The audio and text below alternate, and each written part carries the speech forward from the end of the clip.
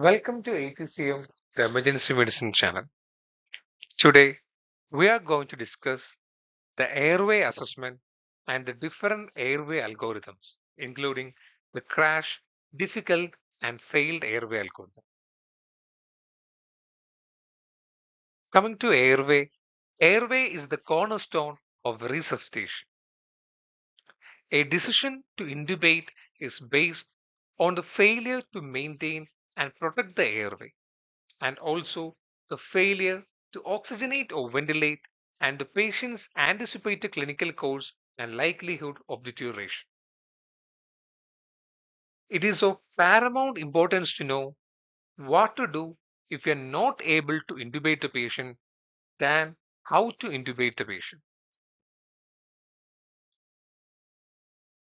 Coming to airway assessment, the first and important point is to assess the airway history. In countries like UK, the patients, if they are having a prior history of difficult intubation, it is documented in the health records. We need to ask the patient if the patient is having any difficult intubation in the past, any reported problems with anesthesia in the past, and every effort should be made to obtain and review prior anesthesia records for details of airway management. Coming to the risk factors in assessing a difficult airway, one is obstructive sleep apnea and history of snoring, obesity, facial and neck deformities from previous surgeries, head and neck radiations, head and neck traumas, congenital abnormalities of the head and neck, rheumatoid arthritis, cervical spine diseases and previous cervical spine injury, Down syndrome, scleroderma. In these factors, the facial and neck deformities, neck radiations, trauma, these will distort the anatomy, so making it a difficult airway. And in conditions like rheumatoid arthritis, cervical spine diseases, ankylosing spondylitis, the neck movements are very much restricted. So that will make the airway more difficult to get patent. Coming to specific tests that can be used for airway assessment, the first and foremost test that we use is the Mallampati scores. Then comes the thyromedial distance, the sternomedial distance, and the neck circumference, and other scoring systems.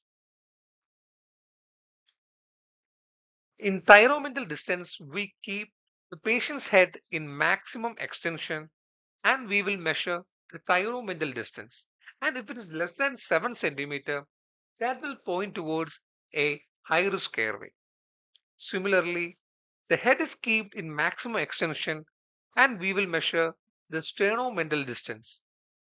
If the sternomedial distance is less than 12.5 centimeter, that too points towards a high risk airway.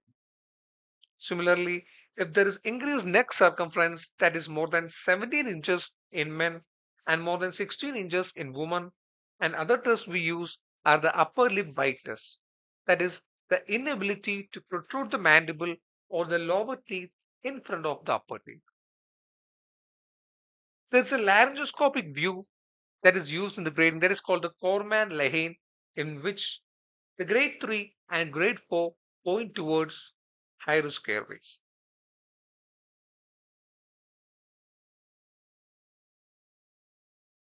Coming to the Malambati score. So this is the most common scoring system that we use and the most specific test that is used in airway assessment. Malambati scoring system we will divide into basically four classes. In class 1, we are able to see the entire tonsillar pillars, the uvula, the hard and soft palate. Whereas in class 2, we are able to make out only the partial uvula and the soft palate. In class 3, only the soft palate is visualized. And in class 4, no visualization of any structures beyond the tongue can be made out. So these are the four classes of the Malambadi scoring. When in class 1, we are able to see the entire tonsillar pillars, uvula, hard and soft palate. In class 2, we are only able to make out the partial uvula and soft palate. In class 3, only the soft palate, and class 4, no visualization of any structures beyond the time. Now we come to identification of difficult laryngeal direct laryngoscopy. There is a mnemonic called the lemon criteria that tells us about identifying a difficult direct laryngoscopy. In lemon criteria, the L stands for look externally. That is, in cases of severe trauma, there will be distorted anatomy that will make it more difficult to visualize the airway. We can evaluate this by the 3-3-2 rule, in which initially we will ask three fingers at the floor of the mandible. Initially, we will place three fingers between the incisors and assess the airway and obtaining a glottic view. Second, we will measure the tip of the mentum to the hyoid bone. If you are able to place three fingers starting from the tip of the mentum to the hyoid bone, then we can make sure that the tongue can be deflected to accommodate the laryngoscope. And finally, we will measure the thyromindal distance, which has to be approximately two fingers. This will predict the location of larynx to the base of the tongue. If the larynx is high, this makes the angle difficult. So, in assessment of difficult intubation, we can evaluate by the 3-3-2 rule technique, where E stands for evaluation and M stands for the Malambadi score, as we discussed earlier. O stands for obstruction and obesity, which can be caused by various conditions like the Ludwig's angina, the head and neck carcinomas. Then N stands for neck mobility. That is, in the case of ankylosing spondylitis and rheumatoid arthritis, where the movements of the neck are restricted. So, identification of difficult direct laryngoscopy, we use the Lemon criteria, L for look externally, E for evaluate by the 3-3-2 rule, and M for Balabadi score, O for obstruction, and N for neck mobility.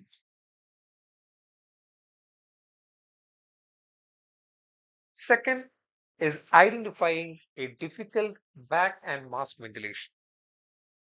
This too, we apply a mnemonic called the Mons criteria, where M stands for the mask seal, O stands for obstruction or obesity, A stands for age more than 55 years, N stands for no teeth, and S stands for stiffness or resistance to ventilation that is seen in COPD or pulmonary edema.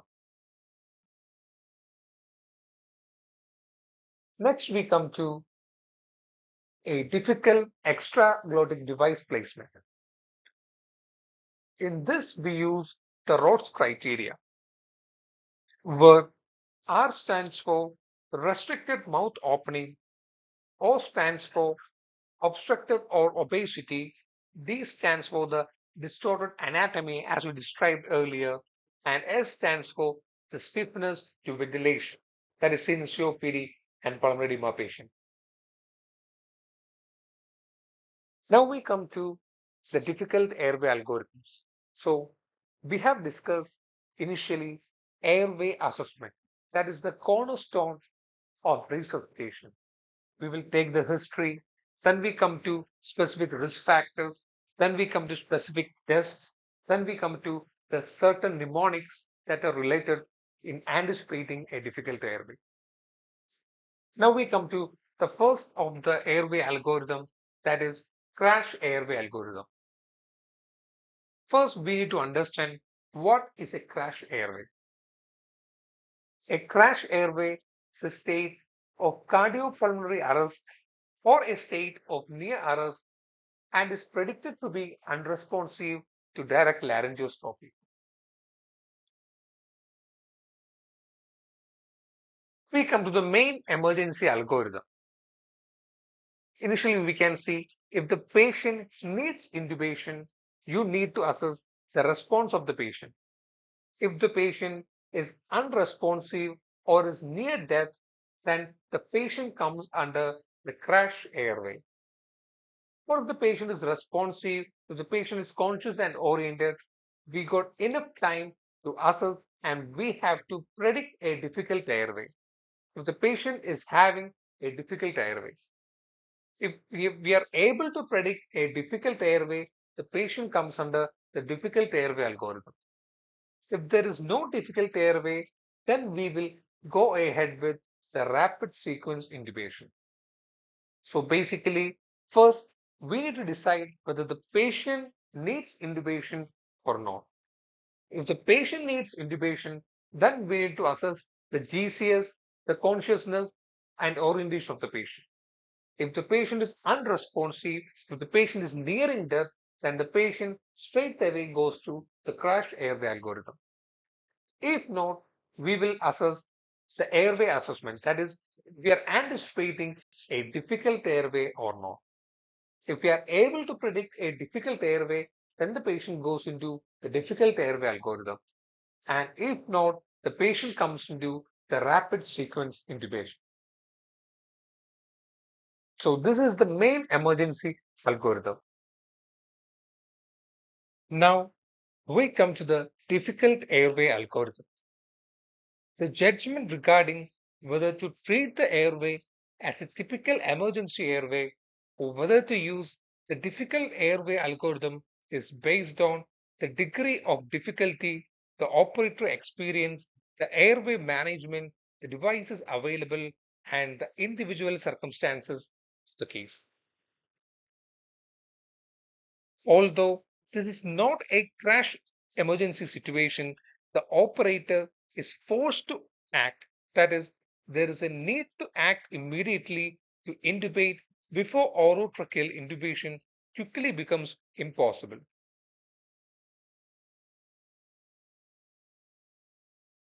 Therefore, in the difficult airway algorithm, the first determination is whether the operator is forced to act.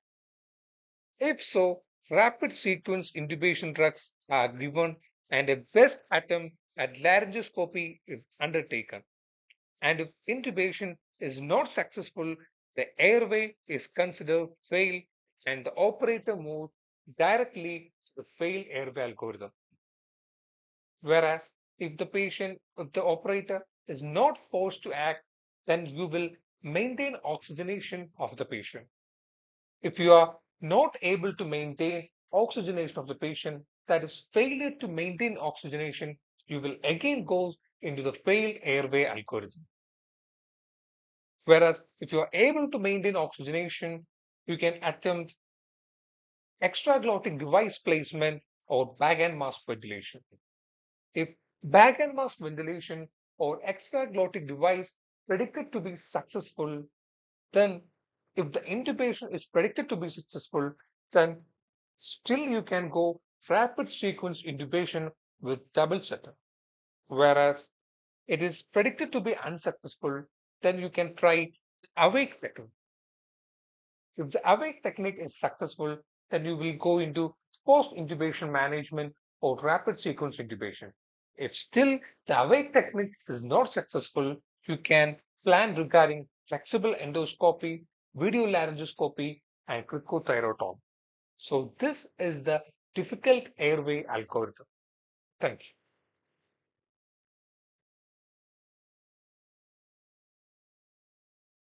Now let's discuss the crash airway algorithm.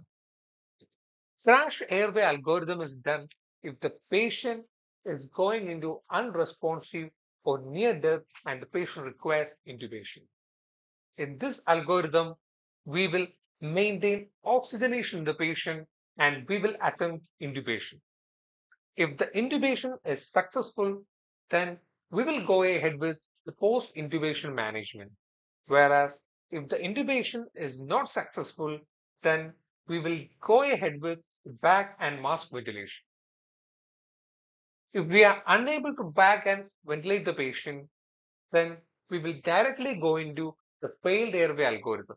Whereas we are able to bag and mask ventilate the patient, then we will give a paralytic agent, succinylcholine 2 mg per kg, and we will attempt a second intubation. And if it is successful, then you will go into the post intubation management. And still, if it is failed and we have failed to maintain oxygenation, then you will go into failed airway. And we are able to maintain oxygenation in the patient. The last attempt we will go with an experienced doctor and still is not able to maintain oxygenation, will go into failed airway. Whereas if you are able to intubate, you will go into post-intubation management. So in crash intubation is done in patient who requires intubation and who is unresponsive or nearing death. First, we will oxygenate the patient. Then you will do first attempt of intubation. If you are able to do, you will directly go into post-intubation management. If not, you will go ahead with the back and mask ventilation. If you are able to do bag and mask ventilation, then you will give a paralytic agent and attempt intubation again. Whereas if you are unable to do maintain a bag and mask ventilation, then you will directly go into the failed airway. If you are able to do, you will attempt intubation and if it is still successful, then you will go into the post intubation management. And if you are not able to attempt intubation, if the intubation is unsuccessful for the second time, then you will try to maintain a proper oxygenation in the patient. If you are able to maintain a proper oxygenation in the patient, you will attempt one last time. And if you are able to maintain properly intubate the patient, again you will go into the post intubation management. Whereas if your maximum attempts are 3 by experienced operator and still you are not able to intubate the patient, you will go into the failed airway.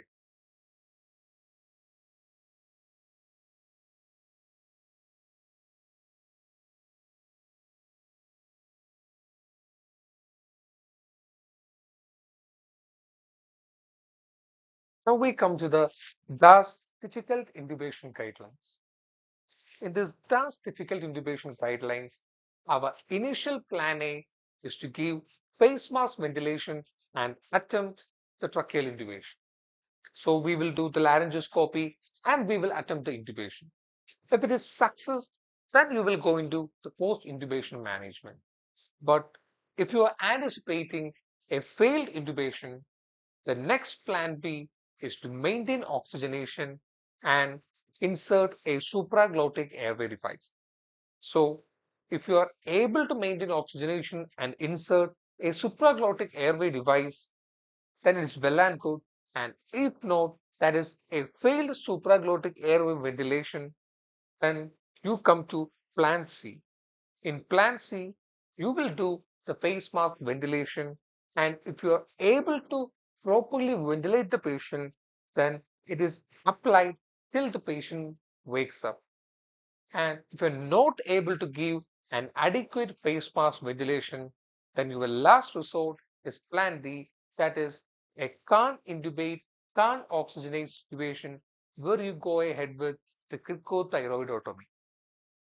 So in difficult intubation guidelines, plan A is to ventilate the patient and attempt the tracheal intubation. And if it fails, you go into the plan B where you maintain oxygenation and go ahead with supraglottic airway device insertion. Still it fails, you will give face mask ventilation till the patient wakes up. And the last resort, that is a can't intubate, can't oxygenate situation, you will go ahead with the cricothyroidotomy. Thank you.